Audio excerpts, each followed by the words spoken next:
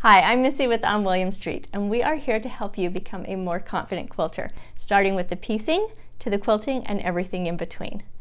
This week we have a really exciting surprise for you. So a little bit different than what we've typically been doing during our Wednesday videos, but we have been working on a project and Kimmy and I are so excited to be able to start to share this project with you.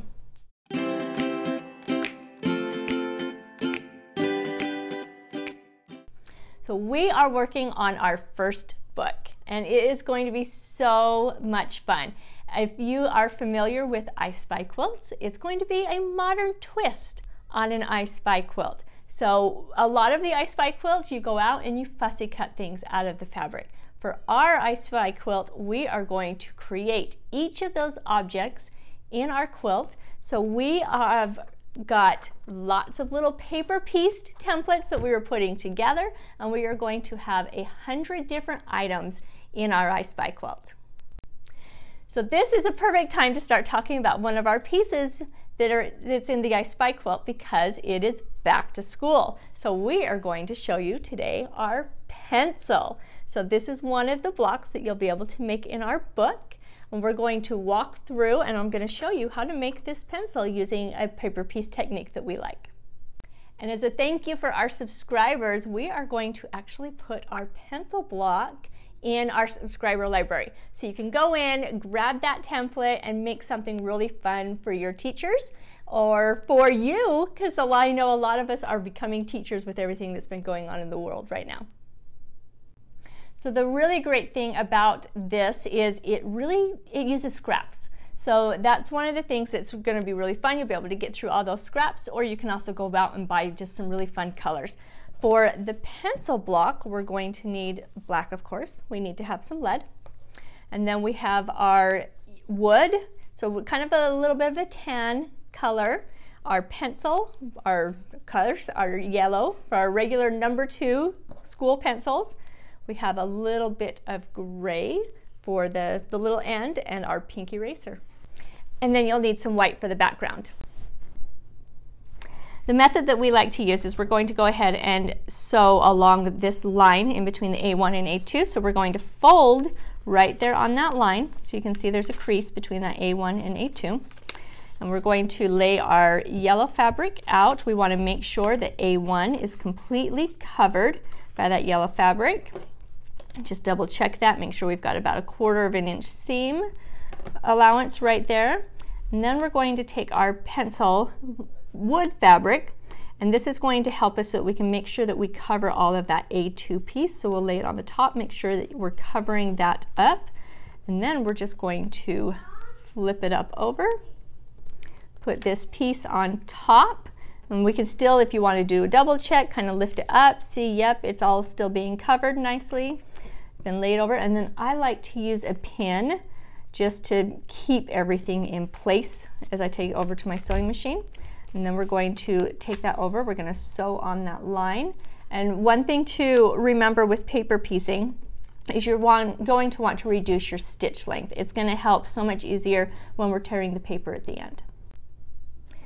We've got our seam. We're going to go ahead and just fold this over, give it a nice finger press, and then we're going to move on to the next piece.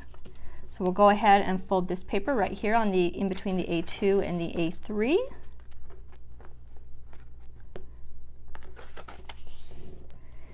And then we're going to cut our 1/4 of an inch seam. So this is when we're going to actually start cutting. I'm going to move some of this fabric. I don't need to cut all of that at 1/4 of an inch.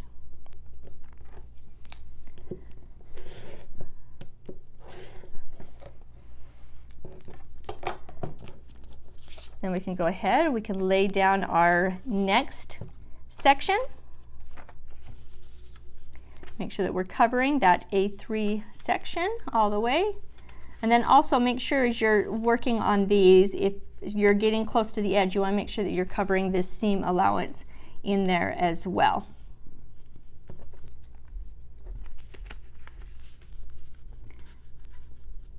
And then again, we'll fold that over, take it to our machine, and sew on the line.